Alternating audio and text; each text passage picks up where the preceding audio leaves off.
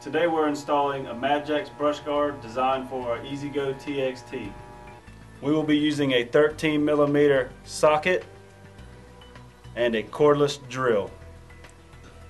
Our first step, we will remove our bolts holding our struts in.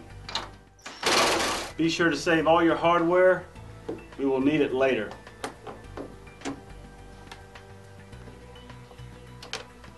We will repeat this process on the other side. Before removing your last two bolts, be sure to place a brace to support your top. Again, we will remove our two bolts. Be sure to keep all your hardware, we will reuse it later.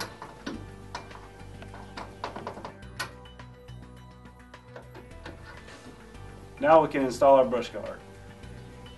To install our brush guard, using the hardware that was removed earlier, place your spacer and your washer on the inside of your strut and hand tighten your first bolt.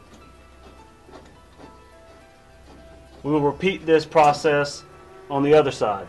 Using our hardware that we removed earlier, we'll place our washer then spacer on the inside of our strut again and hand tighten our bolt. Now that we're ready to install our second bolt, place your bolt through your brush guard into your strut.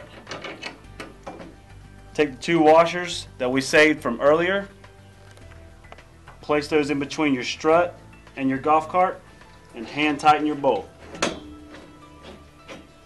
Now we will tighten our bolts with our cordless drill.